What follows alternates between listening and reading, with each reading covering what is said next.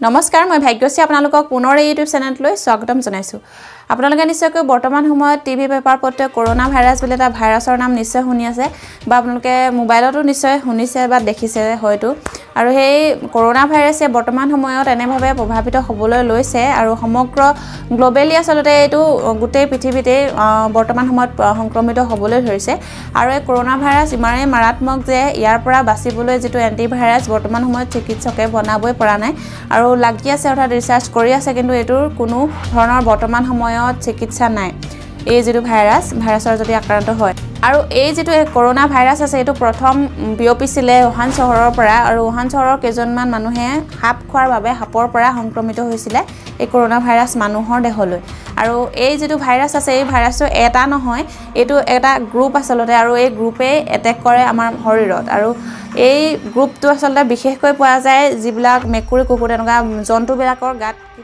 কিন্তু মানুহৰ গাত ডাইৰেক্ট পোৱা নাযায় আৰু সেই জন্তুৰ পৰাহে মানুহলৈ সংক্ৰমিত হয় আৰু একেবাৰে সাধাৰণভাৱে বুজিবলৈ হলে আসলতে আমাৰ শৰীৰত বিভিন্ন ধৰণৰ অসংখ্য সেল থাকে কোষিকা থাকে আৰু সেই কোষিকাবোৰে সেলবোৰে নিজৰ বাবে খাদ্য বনাই লয় অৰ্থাৎ খাদ্য ৰান্ধি লয় ফিলে ক'ব লাগিব আৰু ৰান্ধি লয় আৰু তাৰ পৰা এনাৰ্জি উৎপন্ন কৰে সেলবিলাক বাছি থাকিবৰ বাবে আৰু কিন্তু সেই ভাইৰাছ বিলাকে সকলো কিছু সংখ্যক ভাইৰাছে নিজৰ বাবে নিজে খাদ্য নাৰান্ধে বুলি ক'ব লাগিব নিজৰ বাবে আৰু সেই নাৰান্ধাৰ বাবে বেলেগৰ চৰুত হাত দিবলৈ অৰ্থাৎ সেই সেলবিলাকৰ আমাৰ শৰীৰৰ সেই খাদ্যবিলাক চুৰ কৰি খাবলৈ সেই ভাইৰাছ বিলাকে আমাৰ শৰীৰত প্ৰৱেশ কৰে আৰু আমাৰ যিবিলাক কোষিকা থাকে সেল থাকে সেই সেলবিলাকৰ পৰা এনাৰ্জি বিলাক সেই ভাইৰাছ বিলাকে শোষণ কৰি লৈ যায় আৰু এই যেটো ভাইৰাছ আছে কৰোনা ভাইৰাছ এটা নহয় ই এটা ফ্যামিলি হয় আৰু এটা গ্ৰুপ হয় আসলতে আৰু সেই গ্ৰুপে আমাৰ শৰীৰত এটেক কৰে এই গ্ৰুপটোত আসলতে কৰোনা ভাইৰাছ এইভাবে নাম দিলে কাৰণ এই যেটো কৰোনা ভাইৰাছ আছে এটো যদি ইলেক্ট্ৰন মাইক্ৰোস্কোপেৰে অৰ্থাৎ একেবাৰে মাইক্ৰোস্কোপেৰে চোৱা হয় মাইক্ৰোস্কোপেৰে তেতিয়া হলে এই ভাইৰাছটোৰ চাৰিওফালে এটা তাজৰ দৰে অৰ্থাৎ মুকুটৰ দৰে দেখা পোৱা যায় আৰু তাজক যেহেতু ইংৰাজীত ক্ৰাউন বুলি কোৱা হয় আৰু সেই ক্ৰাউনৰ পৰাই কৰোনা নামটো আহিছে আৰু কৰোনা ভাইৰাছ বুলি এটো কোৱা হয় আৰু এই কৰোনা ভাইৰাছ চীনৰ পৰা উৎপত্তি হৈছে আপোনালোকে নিশ্চয় জানিলে আৰু এই চীনৰ পৰা উৎপত্তি হৈ বৰ্তমান সময়ত কেইদিন মানতে সমগ্ৰ পৃথিৱীতে বিয়পিবলৈ ধৰিছে আৰু আমাৰ ভাৰততো জয়পুৰ আৰু বিহাৰত কেইটামান কেছ এনেকা পাইছে যেটো সন্দেহ কৰা হৈছে যে এই ভাইৰাছটোৰ পৰাই আক্ৰান্ত হৈছে বুলি বৰ্তমান সময়ত চিকিৎসা কৰি থকা হৈছে আৰু তাৰ ভিতৰত জয়পুৰ বিহাৰ পৰিছে আৰু বিহাৰ যেটো আমাৰ অসমৰ ওচৰতে গতিকে বৰ্তমান সময়ত জ্বৰ চৰ্দি কাহৰটো একেবাৰে সিজন বুলিয়ে ক'ব লাগিব কাৰণ চৰ্দি জাৰ ঠাণ্ডা কালি যাবলৈ হৈছে গতিকে এইটো টাইমত জ্বৰ চৰ্দি কাহ তেনেকুৱাবিলা হয় গতিকে তেনেকুৱাবিলাক যদি হৈ আছে জ্বৰ চৰ্দি কাহ তেতিয়া হলে আপোনালোকে এই যেটো কৰোনা ভাইৰাছৰ লক্ষণ আছে এই লক্ষণটো আপোনালোকে সাধাৰণ যেটো জ্বৰ হয় সেই জ্বৰৰ লক্ষণবিলাকে